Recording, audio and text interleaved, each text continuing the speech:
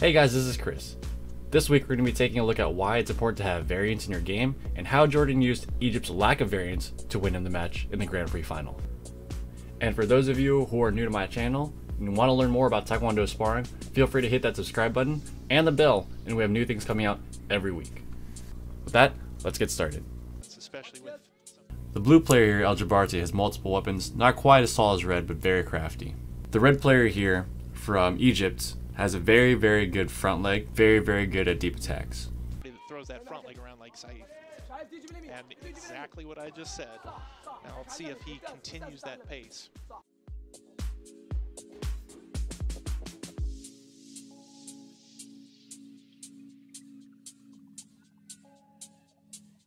Now at this point in the match, I want you guys to notice that blue has been dictating the pace of the match so far. He's been the one creeping in, he's been the one inching and trying to initiate most of the offense off of red. Red has only been throwing his front leg, and he's been mostly stationary and content letting blue push the pace of the match. Yeah, you gotta shut that down real quick, because those are where... Took the gold in the under 49s, this the men's minus 80. EGY-Adv showing some power of his own there. Yeah, and I like that turn. Now I want you guys to take note here that blue is attempting to spin here because red has shown multiple times in this first round already that his counter is mostly just a front leg lift. There's no fake involved, normally doesn't clinch, doesn't move back or forward, usually just in place. Now as a general rule of thumb, you want to vary your defense, and offense for that matter, but defense to where sometimes you close the distance, sometimes you stay in place and counter, and sometimes you move back.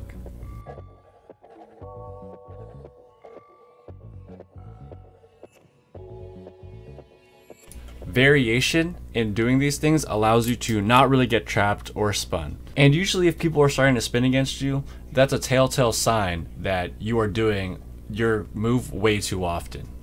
Now this here's a good punch by Egypt coming in to take advantage of the timing reset. That's a huge punch.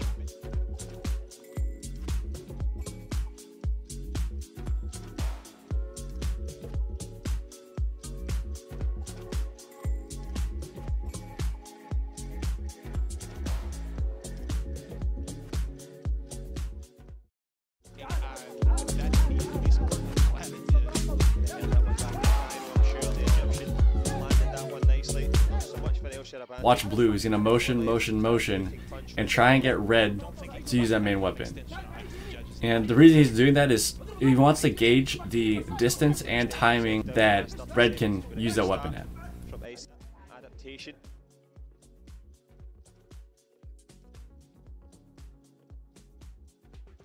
The reason it's important to have variation on your kicks is because, for example, red hasn't used this back leg. Blue knows all he has to do is watch for this front leg coming either long to the body or a deep attack to the face.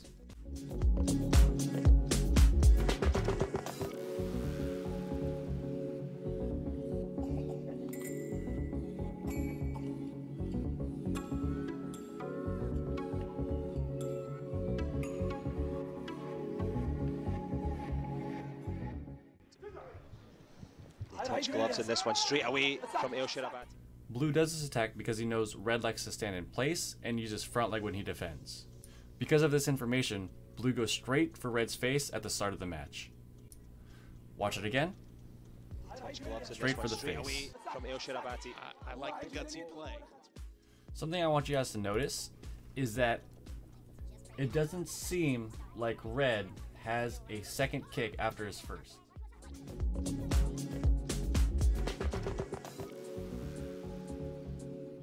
And so blue here is about to capitalize on red not following after his first kick. Egypt, and at this stage you can't afford it. You don't have enough time. A beautiful defensive front leg to the face on Saif's inward motion. And again, exact same play. Notice here, it's directly after red kicks the first time. Blue takes that opportunity after to go to his face. Red misses. Back leg was slow. Go to his face. Defensive front leg to the face on Saif's inward motion. And again, exact same play. Well, the play has taken it away. He wasn't. So keep in mind, this is the World Taekwondo Grand Prix final, so don't count Egypt out just yet. plus the attack, and JOR not happy just to take the lead, extended as it will. Oh, a huge turn. Here we can see how variation helps your attack. The reason this works is because Egypt has consciously or unconsciously been attacking Jordan at about the same distance, and this Nadaban, this jumping turning 45, covers so much more distance than normal, Jordan doesn't expect it. Not happy just to take the lead, extended as it will. Oh, a huge. Not happy just to take the lead, extended as it will. Oh, a huge.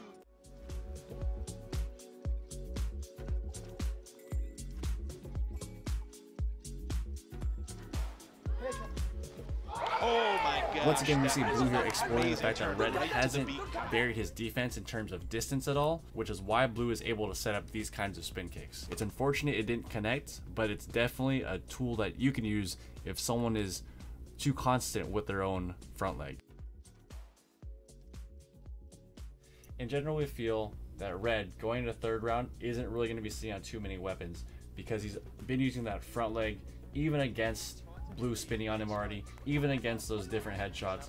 Red hasn't really changed his game or his approach that much, so we have a general guess that that's what Red's sitting on, and there isn't much after that. If you're Red looking at Blue, the answer for the other players: how do you answer his pressure? How do you answer that he's coming up with solutions already against my main weapon?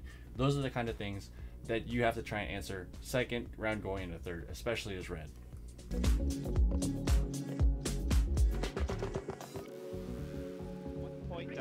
I like this sequence because it shows Blue's a little too wrapped up in creating the offense. He forgets how deep Red's kick can go.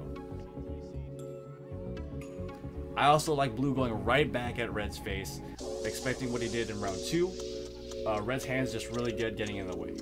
Always respect what your opponent has, but don't fear what they have. Find the counter to it.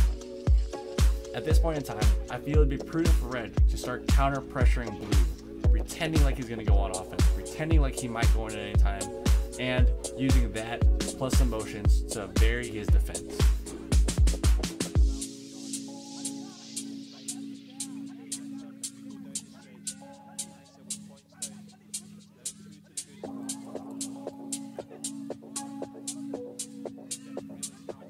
Red here able to get a good point based on his last couple kicks, able to sneak something in.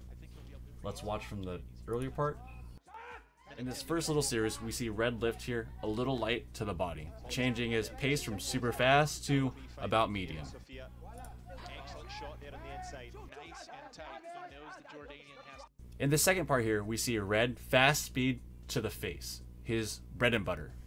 In this third little series after this reset, he's able to get a point on Jordan because he has changed not only pace, but he's also changed targeting. He's going to go fast speed. I think he'll be able to to the create body. some opportunities here in the last minute. And there it is. Changing the target of the kick is enough for him to score. We also see Red here going after the face a little bit more often because he knows by virtue that Blue has to be coming in, and so the thoughts of retreating far, far back, not as in play. It looks like Red is very comfortable from playing from ahead. He's varying his attacks a little bit more in terms of depth. As you can see earlier, he went deep for Blue's face, and this time he went short, knowing Blue is probably going to slide in against him now. He's throwing a couple cuts in there. This is the kind of defense that would have been ideal. Clock burning, likewise the lactic in the legs, both men summoning up the last. Red, nice attempt. Blue, good job going in the face.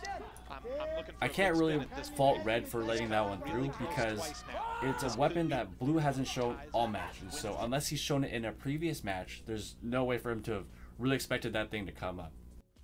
Now, only 1 point behind, you're about to see Blue use the information he got from the other rounds to score his final point. Once again, what are those things? Red likes to stand in place. Red also likes to use his front leg. Red does almost exactly as planned. On the engagement, lifts his leg in place, Blue kicks twice, doesn't attempt to move forward. He lifts his leg, goes twice for that shot. Delivering the headshot lands in the last second. The Jordanian goes with the air shot, lands it. Sofia responding. Can he find an answer? The referee separates them, but the clock will separate them both. EGY-Adv with his maiden gold medal, made in Jordan. The two biggest principles to take away from this. Number one, in general, it's good to be dictating the pace of the match.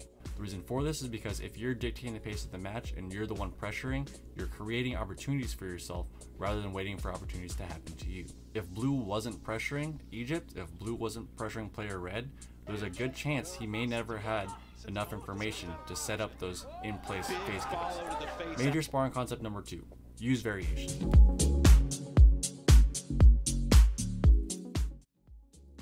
Now when I say use variation, this can come in different ways. It can come in technique, change the technique you're using, front leg, back leg, etc.